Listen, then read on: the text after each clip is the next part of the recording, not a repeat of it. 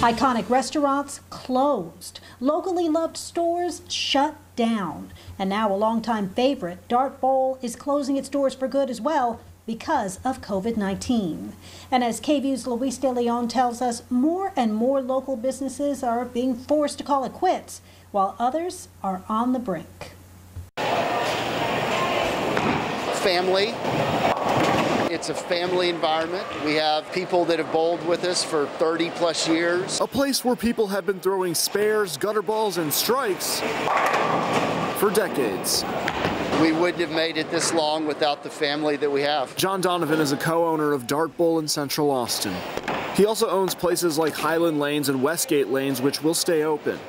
But for this gem, sadly got to the point where we just had no other opportunity but to close. When we opened up in May, we were ecstatic, and they didn't come. They didn't come back in numbers that would sustain us. And Donovan isn't alone on this. According to the app Yelp, as of June 15th, across the U.S., nearly 140,000 businesses closed since March. 1,400 of those in our area, and some of those closures are short-term, but 41% of them are permanent.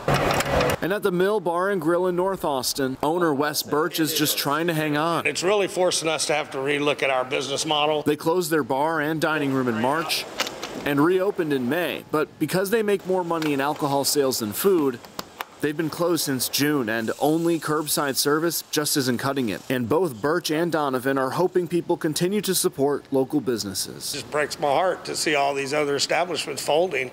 And believe it or not, we may be next. Luis De Leon, KVUE News.